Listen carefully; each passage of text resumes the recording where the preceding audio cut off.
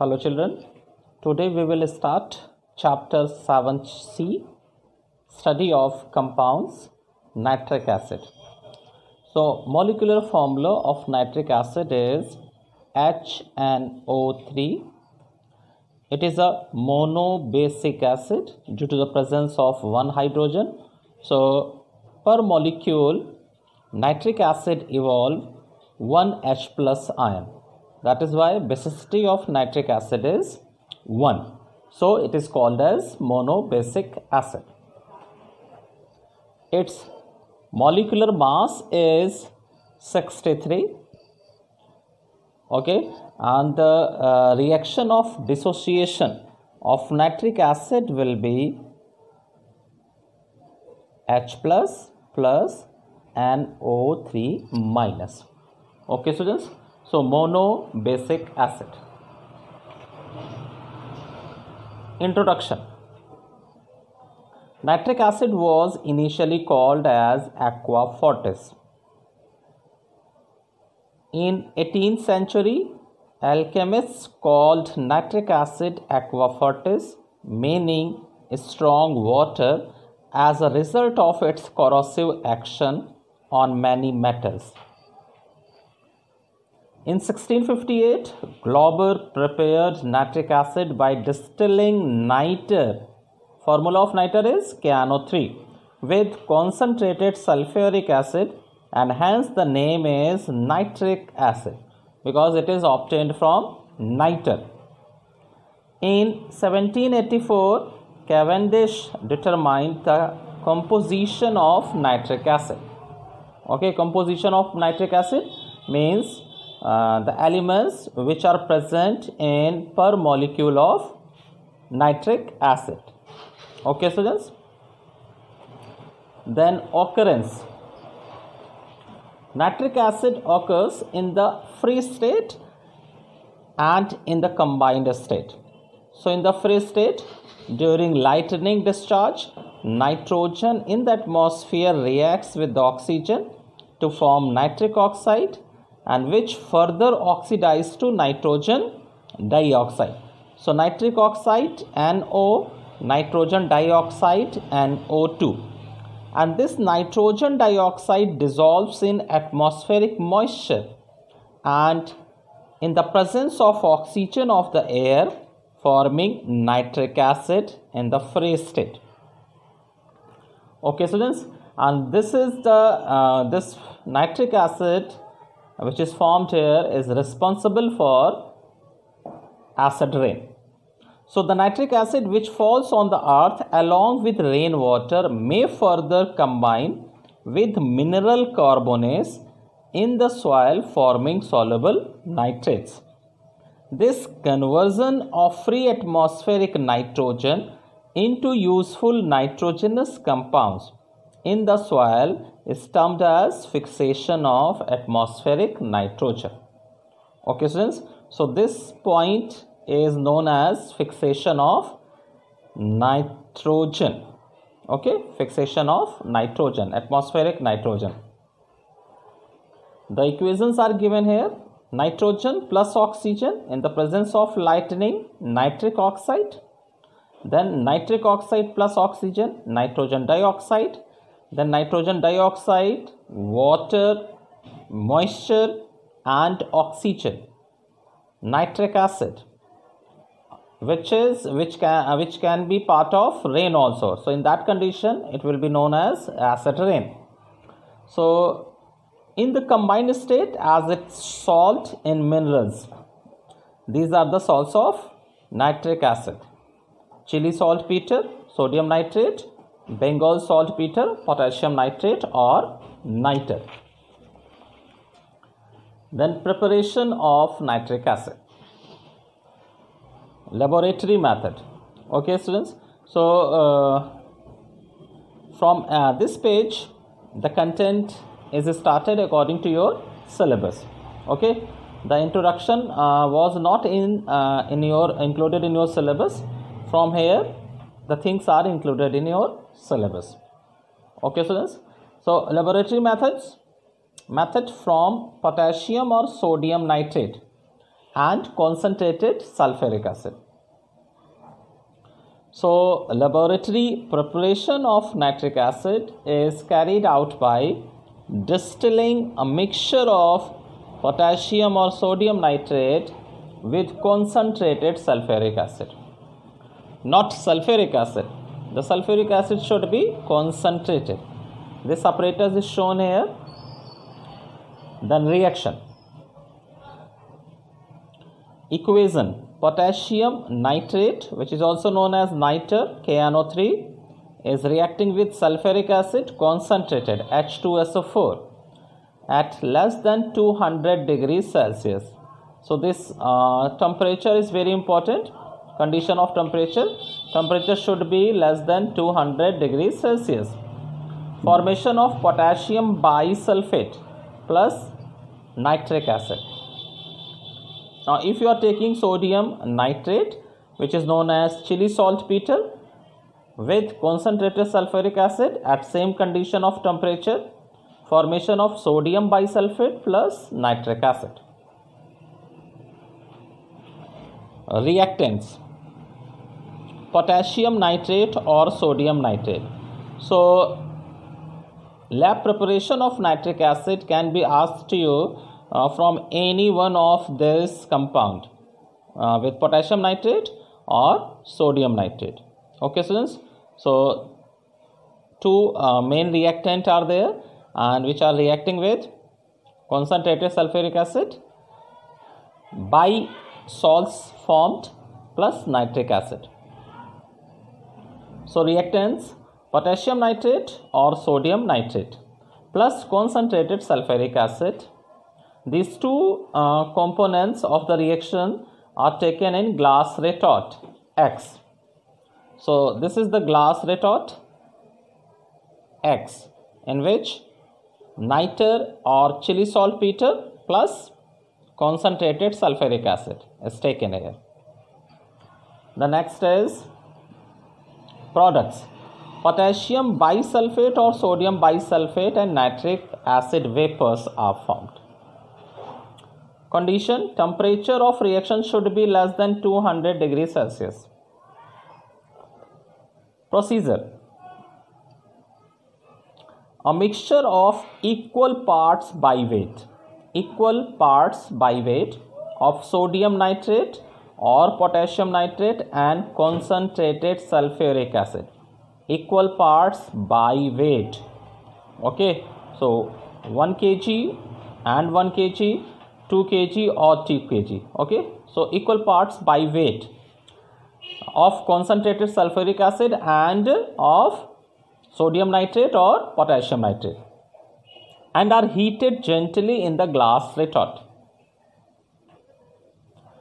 Observation: on heating the mixture in glass retort, the volatile nitric acid is displaced and the vapors are collected in the receiver, which is cooled from outside with the cold water.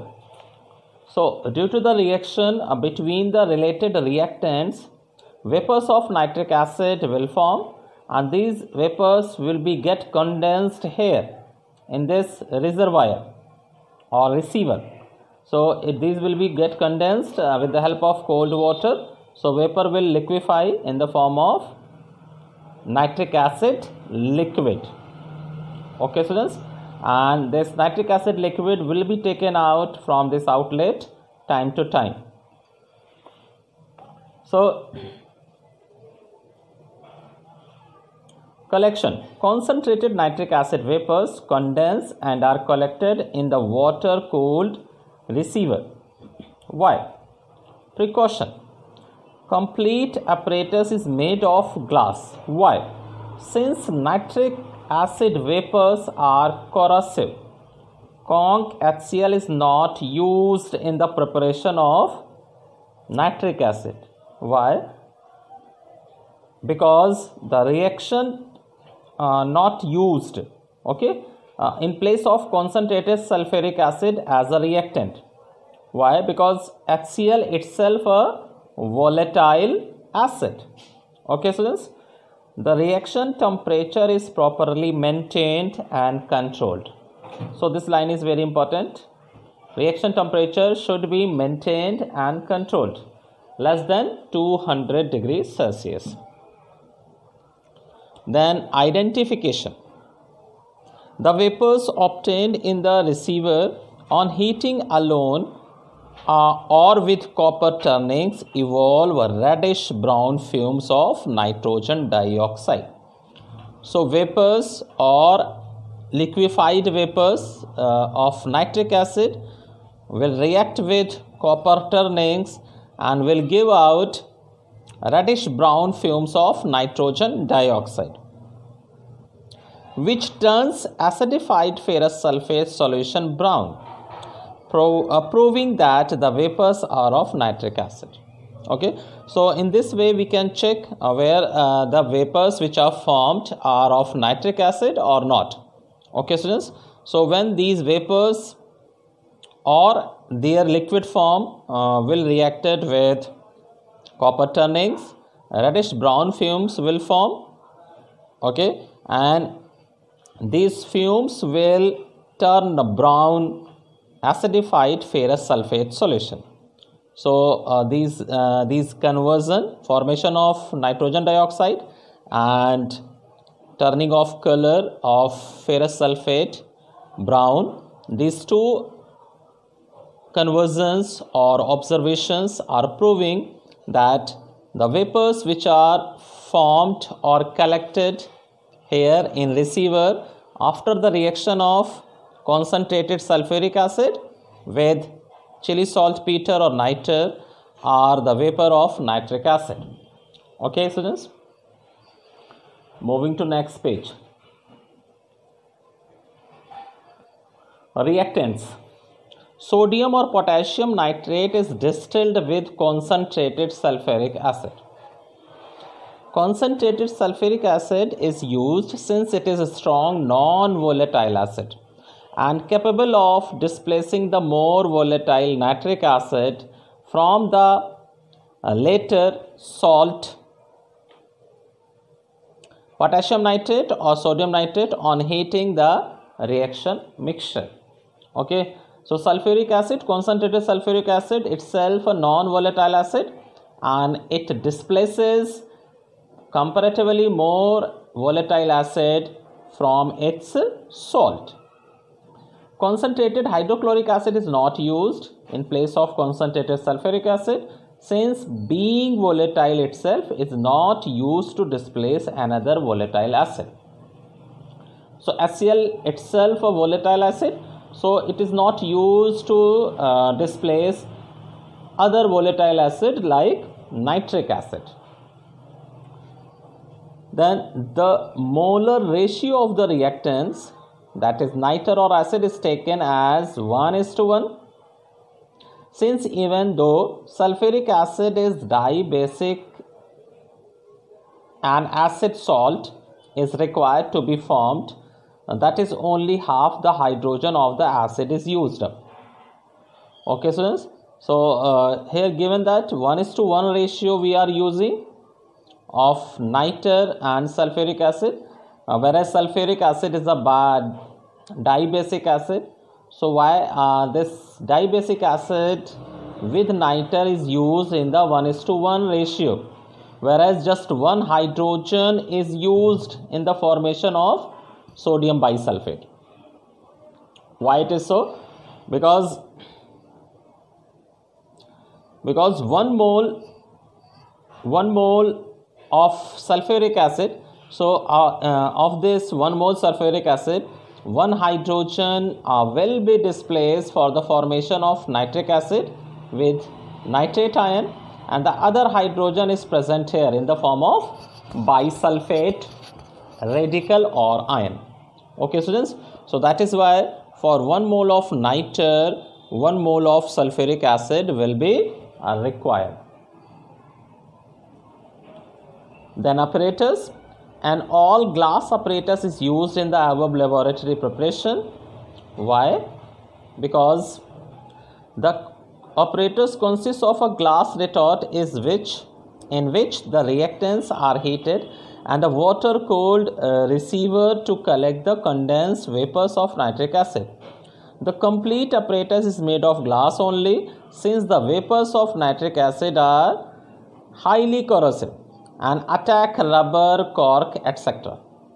Okay, so that is why we are using whole lab apparatus of glass only. Next, temperature of the reaction. The temperature of the reaction mixture of nitric acid in its laboratory preparation is properly maintained and controlled at temperatures less than or around 200 degrees Celsius. So we are using temperature 200 degrees Celsius or less than 200 degrees Celsius. So according to this reaction, bisulfate salt and nitric acid is formed. Okay, students. Now if you are using temperature above than 200 degrees Celsius, so instead of bisulfate, sulfate will form.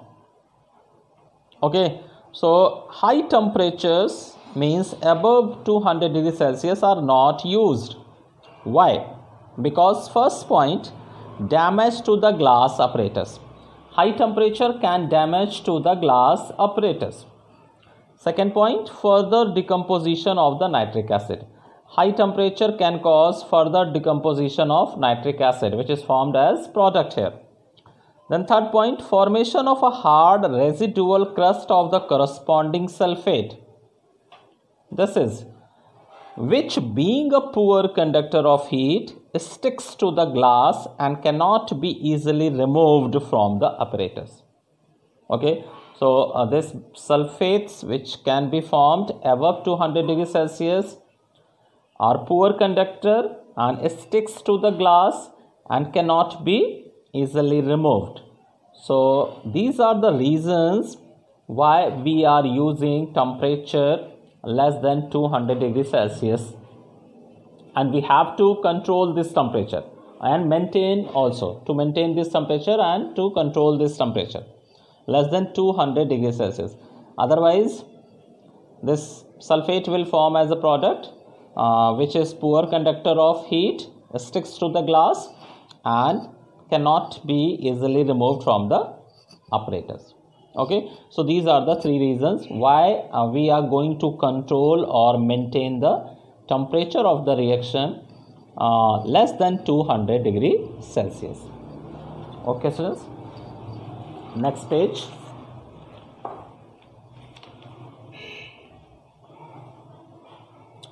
The product nitric acid vapors. The color of pure nitric acid differs from the color of nitric acid obtained in the laboratory. Nitric acid, which you can see in your lab, is having different color than the nitric acid which is obtained in lab.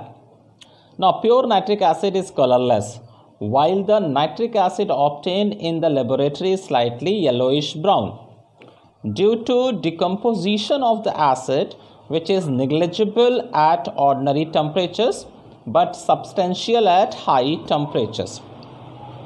Okay, so in lab you can see color of nitric acid which is yellowish brown in color generally, whereas pure nitric acid is colorless. So this yellowish brown color is due to the decomposition of nitric acid.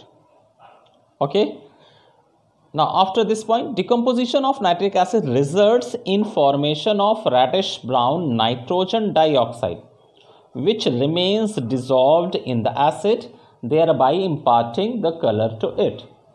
So what is the reason of yellowish brown color of the nitric acid? Due to the decomposition of nitric acid, reddish brown nitrogen dioxide is formed, which remains dissolved in the acid and which impart the color to the acid. This is the reaction here, decomposition reaction of nitric acid. Nitrogen dioxide is formed, water and O2. Hence concentrated nitric acid appears yellow when it is left standing in a glass bottle. In lab generally we can see such type of nitric acid. The yellow-brown tinge in the acid can be removed by, first is bubbling of air or carbon dioxide. So this color of reddish brown color, yellow brown color of the nitric acid can be removed by bubbling of air or carbon dioxide. So what will happen here, which drives out the reddish brown nitrogen dioxide gas from the warm acid and further oxidizes nitrogen dioxide to nitric acid. Okay students, so when we bubble air or carbon dioxide, so carbon dioxide or air will taken out this excess amount of nitrogen dioxide which is present dissolved in nitric acid, and also nitrogen dioxide oxidized in the form of nitric acid. So due to these two changes, by bubbling of air or carbon dioxide, we can remove yellowish brown tinge from the nitric acid. Second doing is dilution with water. So causes dissolution of the nitrogen dioxide gas which is soluble in water. So by adding some amount of water, we can dissolve NO2 gas which is present in nitric acid, and due to this the nitric acid will become again colorless. Okay, because NO2 is soluble in water. Okay students, so this much in this class. In next class we will start with Oswald process. Thank you very much.